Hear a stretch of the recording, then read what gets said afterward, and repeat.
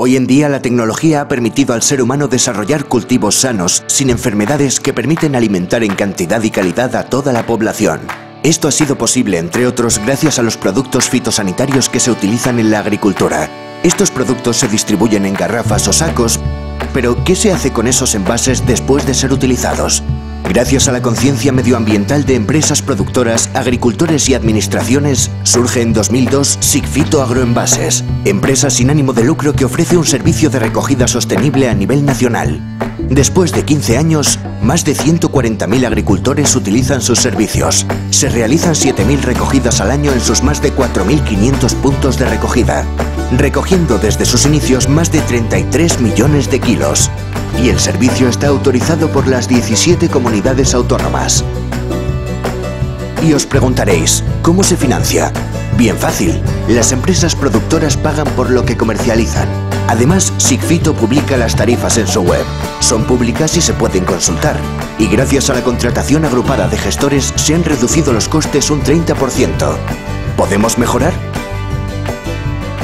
El éxito de Sigfito se basa en una continua optimización de los procesos y mejora en el funcionamiento de los puntos de recogida, de modo que se cumplan con los requisitos físicos para evitar poner en peligro el medio ambiente y la salud de las personas. Logramos mayor eficiencia con una separación correcta para el tratamiento final. Y almacenando en cada punto de recogida un volumen de residuos sostenible con rutas eficientes, reducimos el CO2. Sigfito sigue un sistema de trazabilidad que le permite conocer el origen y destino de los envases recogidos, lo que le permite dar valor al 100% de los residuos recogidos, ya sea obteniendo nueva materia prima para fabricar nuevos objetos de plástico o generando energía para todo tipo de industria.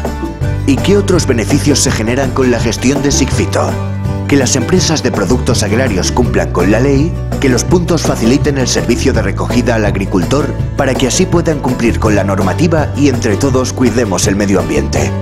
Pero Sigfito no se queda ahí y se plantea nuevos retos. Ser un servicio integral para todo tipo de insumos agrarios, consolidar el sistema como modelo eficiente y sostenible, hacer que la responsabilidad sea compartida entre todos los agentes implicados en el proceso y conseguir que la agricultura se integre dentro del modelo de economía circular. Como habéis visto, Sigfito es una pieza muy importante, pero es solo una parte. Entre todos solucionamos la recogida, gestionamos eficientemente y damos valor a los residuos. Todos somos una parte muy importante en el proceso de gestión de los residuos. Todos somos 100% Sigfito.